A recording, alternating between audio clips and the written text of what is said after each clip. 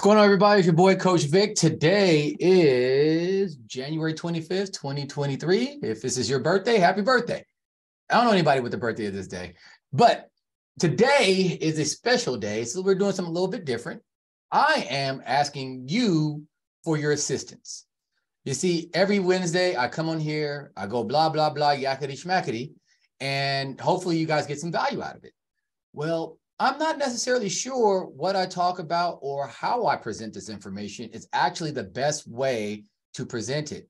Maybe not in actual like delivery, but more like, what do you guys want from me?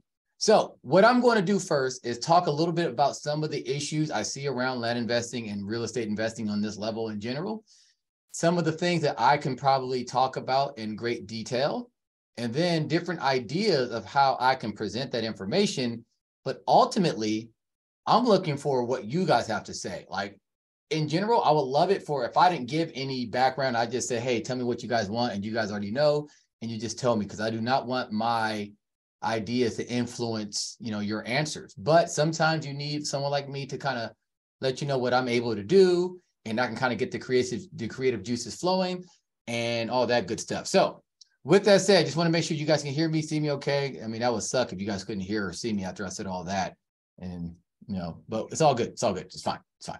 It's fine. All right. So here's the thing.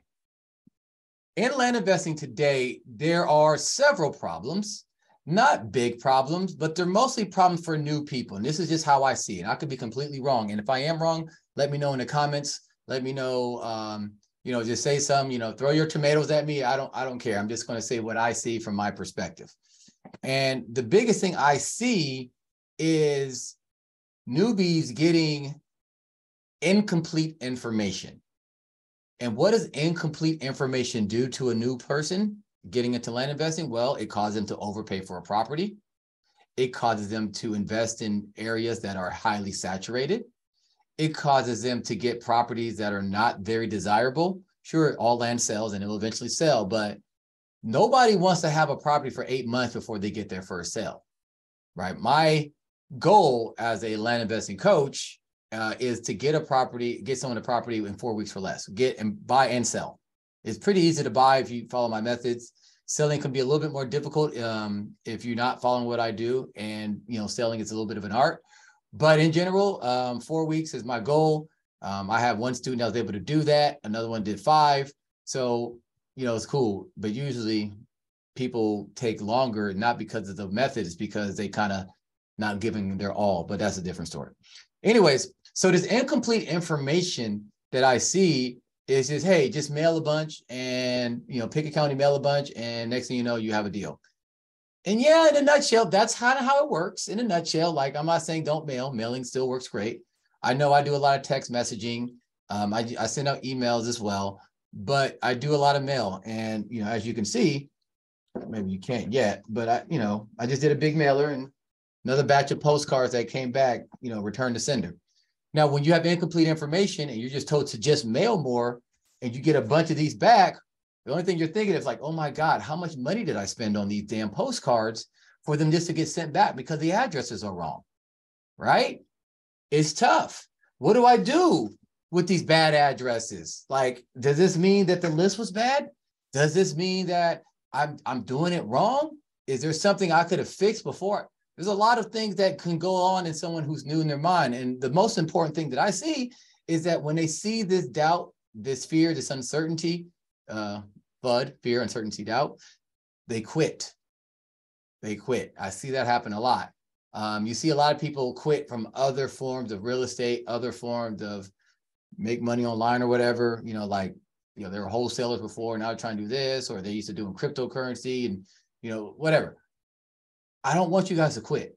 All right. So with that said, incomplete information, especially for newbies, is a big deal. Now, what else do I see in the land investing community, so to speak? Well, I see that cash buyers are starting to kind of dry up a little bit. I'm not going to say dry up. That's the wrong word to use. There's just less of them than there were previously, and I've been in this business for 7 years now, just about 7 years. And I've seen these ebbs and flows, right? I've seen this ups and downs, right? And there are times where you can think that, hey, I'm on top of the world. I got this figured out. I know what I'm doing. And then, the economy hits and then there's less cash buyers out there. So now you're like, oh, and you start freaking out, right?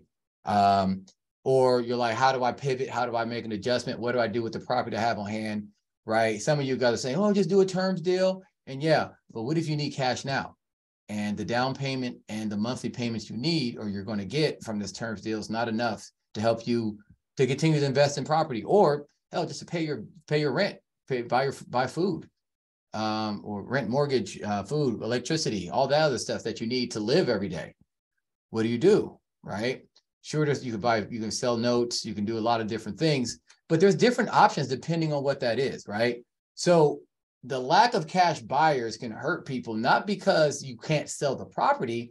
It's just that you may not get recoup your investment fast enough for it to be a valuable investing strategy that you can use as a full-time profession.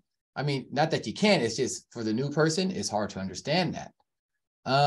Let's see what else. Oh, due diligence. I see a lot of people struggle with this, understanding due diligence. They just, hey, title company, you handle it. Sure, if your property, is worth $50,000, $100,000, title company is a no-brainer. If you're buying it for 10 to 12, still pretty good idea to use title insurance. You don't have to, and I often don't, but I can understand why if somebody would at that price range, because you should be selling for 25, 30, 35. And, for that price range, you definitely don't want to have any hiccups if you mess up your due diligence. But that's the thing. A lot of people don't know how to do due diligence properly. Do due diligence. I'm 12 years old. But when you understand this properly, then not only do you prevent yourself from making costly mistakes, but you can also make sure that you get a better price on the property that you are buying. And then when you sell, you have more information to give that buyer. So that way, they're not like, hey, I didn't know about this issue or that issue. Why didn't you tell them? Like, well, I didn't know either. Well, you owned the property. You should have known, right? You don't want to deal with that. So with that said, when you're looking at all these different problems, I want to help you guys solve these problems. Now, I have two minds about this. One, I only go live once a week, and I'm not going to do more than that. Why? Because I just don't have the time. I have my own land investing business to do. In fact, I don't know if you noticed, but if you follow me on my personal Facebook page or my Instagram page or on my TikTok, I kind of stopped. I mean, I restarted again, but there's a period where I kind of stopped making videos, quick little 1-minute bites, things like that here and there, because I was so busy working on the deals I got on the plate, right? These are deals that are big. They're going to take a lot more work on my part, getting funding together, calling the county, looking at roads or things like that. And it's harder for me to dedicate more time to giving you all free information. I do enjoy what I do. Otherwise, I wouldn't do it. But when I see all those dollars floating off in the air because I'm not working on a particular deal, sometimes it does make it tough. So I can't do more than one live stream a week. With that said, maybe you guys don't give a damn about live streams. Maybe I can just do a recorded video, do a bunch of them, stack them up, and just release them once a week as if it was a live stream. Maybe I don't need to do any videos and you guys like long form posts. Maybe you want, instead of a live stream once a week, maybe once a month, I actually do what I did once before. I think I might have done it twice, where I kind of walk people through their building their first list, right? So a bit of a crash course, similar to what I give you guys when you join a group and you give me your email address. And if you haven't given me your email address, go ahead and give it to me, just DM me. The training was 1.5 hours. So maybe walk people through that. And instead of condensing everything into 1.5 hours, stretch it out for a couple of days. And each day we're working for a couple of hours. So that way together, we're putting, our list together. We start the contact process, things like that. So there's different options that we can do. Now, what other options are there? That's where I need your help. First off, from the options that I've given you guys. So continue to do live streams, or maybe they don't have to be live. Just do a recorded video and just put them up. The benefits of a recorded video, I guess, is, I can polish them a little bit, maybe add some graphics and stuff like that. The likelihood of me doing that is slim because, as I said, I'm very busy, but that's a possibility. And then there's the crash course where I work with you guys in a group setting. You know, we jump on Zoom once a month, once a quarter, whatever it turns out to be. And I walk you guys through putting that first list together, finding an area, getting your budget right, putting that first list together, and then go on and on and on from there, right? If you have any other, and I also said long form posts and things like that in the Facebook group. If you have any other ideas of how I can deliver value, especially on the things that I talked about were issues, let me know. I'm not saying I'll do your idea, but I'm looking for all the ideas I can take so that way I can put the best package together for you. Because doing a live stream and having people like it but not really give a damn, or like it and not actually implement what I'm talking about, it's a waste of everybody's time. So why do that if people aren't going to put that work into practice? But if there's a different way out there that I can help you guys put that work into practice, I am all ears. Now, again, it has to be worth my while because I do have a coaching group. Now, that coaching group, it works, I guess, hand in hand with my actual land investing, and the fact that it just keeps me accountable. It keeps me looking at on the cutting edge of how to get deals and different ways to view things and how to learn from other land investors who do things differently than I do, and what can I take and that's going to incorporate, and how I can teach it to the people who actually pay me a lot of money to help them make hundreds of thousands of dollars a year, right? I'm not gonna say I can't. I won't do more for the free Facebook group than I would for people who are paying me a lot of money to teach them this skill, right? So we have to keep that in account too. Now, obviously, if possible, I'm only one man, but if I was able to clone myself, I would love for everybody to join my group. I do feel the way I handle that group, there's no better way to learn land. You have a curriculum that is laid out step by step and very extensive and thorough. You have a community of other land investors who are really doing it, not pretending, not looking into it, no, they're doing it. And we're critiquing deals. We're helping each other fund deals. We are, asking questions about different things. Like we just had a long discussion in a group about wetlands and like, what do you do about that? How do you handle those and all that, right? Certain information I may not have because I never had to deal with it, but other group members have, so they can share that. And the room is always smarter than the individual. And obviously you get my direct one-on-one coaching where that's why I said I would need to clone myself, where I understand where you are. I check everything that you do. I make sure that you're getting things done. No excuses here. We're about that money. We ain't here to make excuses. We're here to make that money. So as I said, like my coaching group, I do believe that mentorship program is the best one out there. I think it's the best way to learn land if you're serious about it. I leave it to your own devices for a while, but at the same time, I'm on that ass too to make sure you're getting stuff done and you're making progress towards the goals that we discussed. But I understand it's not feasible for everybody. Some people they're not ready to invest in themselves at that level because it's not cheap. I understand some people just don't have the time to dedicate to learning a whole new skill, a high income skill like that. So that's just why I'm asking you guys, what do you guys need from me? How can I make this better for you? What ways should I deliver the information? Again, live streams, maybe, maybe not. Recorded video, long form post, a crash course I do every so often, where I can, so I won't do the live streams every week, but then the crash course I do, I don't know. There's a lot of different things. Maybe there's something I'm not thinking about. Hell, if you guys live in San Francisco and you want to meet in person, maybe that's the best way to do it. I don't know, but I'm looking from you guys. Also, what other issues that I didn't mention that you guys would like me to cover? For example, looking at the group right now, I saw, who was this? John Lee. He says it's a lot of the usual stuff that people are looking for: the evaluation of land, where to find deals, how to work with potential sellers, and perhaps one thing I like one of you gurus to talk about is how the market may be saturated. I do the usual mailings, and when I talk to people, they say they've gotten a bunch of letters already. So what can you do to stand out? Do you have the same questions and concerns as John Lee does?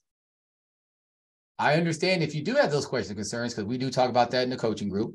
And honestly, like with my methods, a lot of these things go away, right? Because again, I can directly help you. But again, if you can't get in that group, I can't just answer people one by one, with this larger group. I want to make sure I'm effective for you guys. So again, I'm asking your help.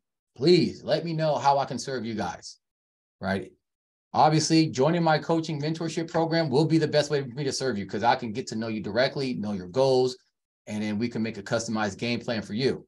And if you want to know more about that, I'll give you a link so you can book some time and we can talk about it. But if you're not there yet, or you don't want to get coached, or you don't have the time, or you don't have the capital needed to jump into something that extensive, then what can I do? What can I do to help you guys? All right. I just don't want to sit here and lecture to you if it's not the best way to give you guys the game that you guys need. That's what I'm looking for, to give you guys the game so you can take it and implement it, not just listen to me or whatever. All right. So this is a short one. I gave a little bit of my opinion about what's going to happen, where a lot of people are struggling with, different things that we couldn't talk about, different ideas of how I can present that information. But I'm definitely looking forward to hearing from you and how I can serve you guys. And at the end of the day, if the free stuff ain't working for you, because it doesn't work for a lot of people, because there's just too many holes in the knowledge, one topic is this and another topic is that, and then I try and piece everything together, and it's very tough. I do highly recommend my coaching program because I have no question how to deliver that. I'm very successful in that. I'm very good at giving people my attention in my group. It's the people outside the group that I'm still trying to help. But again, I need to know the best way. All right. So we'll keep it short for this one. Answer me below, please. Please, please, please. Do not just like the video and keep it moving. I'm looking to help you guys. So if I don't hear anything, I don't know. Maybe I'll just keep doing live streams. Maybe I'll stop doing it altogether. I don't know. But I just want to make sure I do what I can to help you guys. And if you guys don't need anything from me, that's cool too. We can just keep the group alive. Let you guys chat and mingle. I'll just moderate, make sure people aren't getting crazy. Those weird wholesale deals that people keep popping up with, or, random people spamming their business offer. I'll just do that. And maybe we don't need any live stream because I've talked about so many things for the last couple of years. Maybe just, organize that content. I don't know. So whatever you think is necessary and how you want me to deliver it, let me know. But other than that, Coach Vic, signing off. I appreciate all you guys. Peace.